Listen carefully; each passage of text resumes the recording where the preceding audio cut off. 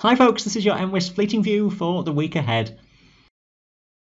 Southwesterly winds will prevail for a few days, bringing low clouds, some drizzle, some showers, and on Monday some more persistent rain moving in to western Scotland, all tied in with this frontal system coming in from the Atlantic. Strong winds too, particularly around western coastal mountains in Scotland, across Skye, severe gales across the higher Cuillin throughout the day on Monday. Further east and south, you're in for a drier and brighter day. A few drizzly showers, though, coming in from the Irish Sea to England and Wales. A scattering of light showers passing north and eastwards as we go through the afternoon. That rain in western Scotland, though, increasingly heavy and widespread during the afternoon. Heaviest falls west of Loch Linnhe, Skye, Torridon, and increasingly more widespread across the Northwest Highlands. As we go to the end of the afternoon, much of the Western Highlands, even further south, is looking pretty wet. And that rain spilling towards the western side of the Cairngorms, getting into the Central Highlands as well. And some heavier falls continuing into the evening and night as we go forwards here in 3-hour time steps. You'll see how that wet weather does just stay around, eventually breaking up a little bit as we go towards dawn on Tuesday. But further areas of rain and showers will follow from the west as we head into Tuesday daytime.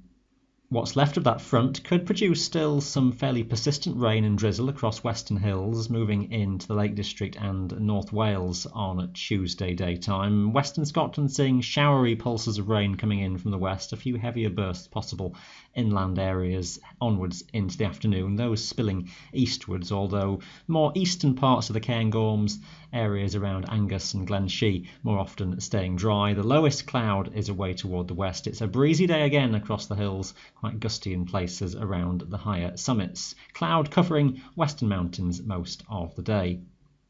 Wednesday sees lighter winds overall, still that general west or southwesterly breeze, and still some areas of showers, the odd heavier burst possible inland by the afternoon, but a bit more scattered and some drier spells around. Cloud still often covering many western hills, but the bases of the cloud may just be a bit higher than previous days. And for England and Wales, possibly somewhat drier overall, but just if this warm front to the southwest drifts in, could be that drizzly, murky, misty conditions run into southwestern Wales for a period during the day.